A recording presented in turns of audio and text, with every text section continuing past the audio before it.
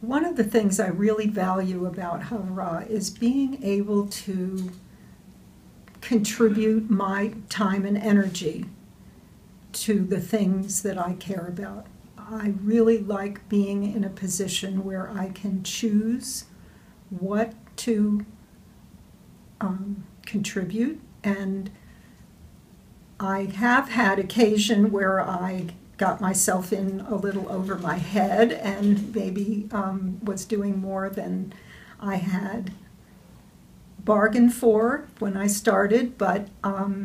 each time when I have taken on leadership, I've felt that I got a tremendous amount of benefit from doing it, and the community benefited from my doing it, and it was a two-way street that was very